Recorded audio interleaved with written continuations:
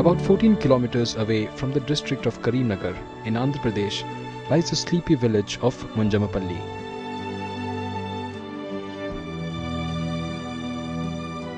Rajeshwari Kattirayamallu, a gritty housewife, has been taking care of her disabled husband for the past 8 years. He broke his leg while drawing sap from the palmyra trees, a profession quite common with the locals. Over the past 8 years, Rajeshwari has seen her husband lose both his legs and hands to the condition, and now he even complains of a weak eyesight. With the monthly sum of Rs 500 that he gets under the pension scheme for disabled people, Rajeshwari manages to buy medicines and take care of him. 5 సంవత్సరాలు కాలు ఓటి వేయింది, 3 సంవత్సరాలే ఒక కాలు వేయింది, 8 సంవత్సరాలే అడ్డం పడ్డాడు, తాటి వెనుకలు చెట్టు వెనుకలు పడ్డాడు. ఇసొంటి కారటు 500 నెలకు 500 వస్తాయి మాకు. పింఛని ఇప్పుడు కాలు పోయిన సంది రాలే, మొన్న 4 సంవత్సరాలే మాకు నెలకు 500 పింఛన్ వస్తుంది.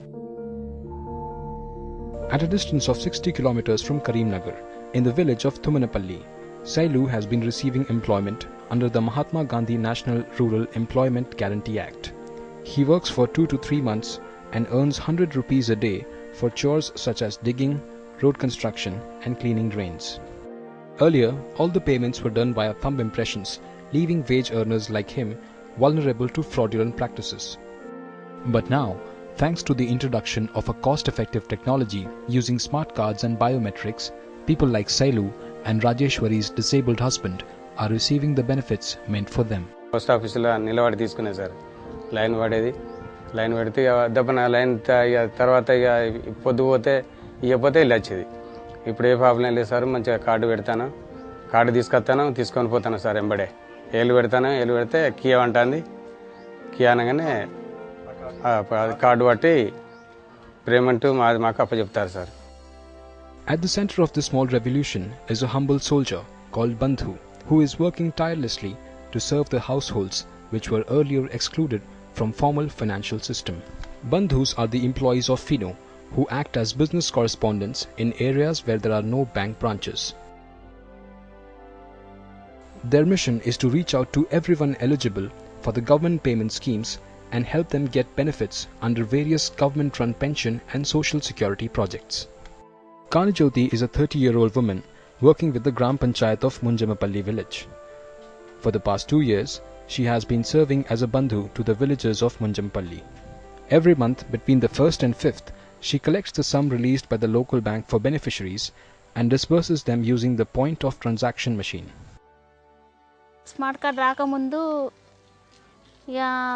దాని ద్వారా ఎట్లా అంటే సంతకాలు పెట్టించుకుంటూ టకటకి చేసేవాళ్ళం. కానీ ఇప్పుడు పాట ద్వారా లేట్ అయినా కానీ ఇవ్వడం జరుగుతుంది. గ్రామ పంచాయతీలో ప్రొద్దున 8 గంటల నుండి సాయంత్రం 4 గంటల దాకా ఇవ్వడం జరుగుతుంది ప్రతి నెల పెన్షన్సి.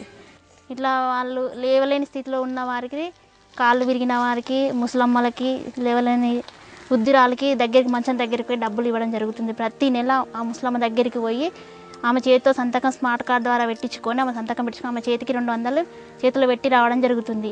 అందు గురించి ఆ ముసలమ్మ సంతోషపడుతుంది. ఇట్లా ఇంటికి వచ్చి నాకు సంతకం పెట్టించుకొని ఇస్తుంది, నాకు ప్రతి నెల 200 అందుతున్నాయని చెప్పేసి ఆ వృద్ధురాలు సంతోషపడుతుంది ఆ నెలంతా.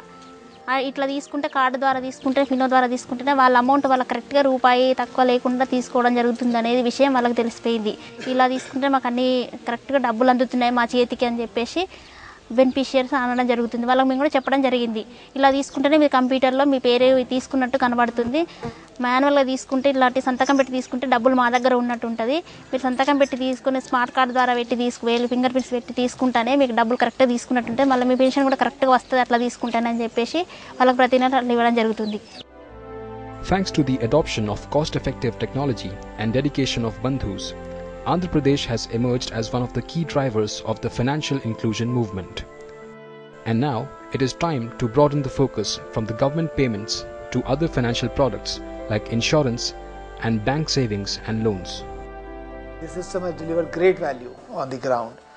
And giving you a small example, when we started in the state of Andhra Pradesh, the Narega wages amount was 80 rupees. Private sector was paying to these poor people less than 80 rupees. they were quite happy to work for that amount, because the payment by the government was neither assured. Nobody knew if they work today, when will they get the money. While for that poor person, receiving money at the end of the day was far more important. Nor did they know how much cuts they will have to pay and what will finally land up in their hands. So they were quite willing to, let's say, work for 60 rupees, which gets paid at the end of the day. Then this uncertain amount of 80, which they don't know when and how much. So they adopted to this very well, and large number of people then started working under the NREGA scheme, because now with this new architecture, money was available, assured on a certain day, and no cuts, no middlemen which was there. And then from 80, the NREGA wages moved to 100 rupees. For us, it's a small movement, right? Instead of 80 rupees, the person is being paid 100, or instead of 60, he is being now paid 100. But look at it from the customer perspective. It's a 50% increase in his value, in his income. It's a big thing. And it helped the whole NREGA scheme adoption to go up in the state, because now wages were available in a very transparent and convenient manner. We expect, while it has added that value to the customers in improving their livelihoods and adoption of the scheme going forward, as more products are offered to the customer, right? Like insurance. Finally, if he or she falls ill, how will they earn that 100 rupee? And if they have not earned for the day, how will they survive? Right? So small need-based credit, insurance, as these kind of good products which the system has specifically designed for its customer, they start kicking in, and the customer starts getting these products, their quality of life will be far better than what they were living with earlier.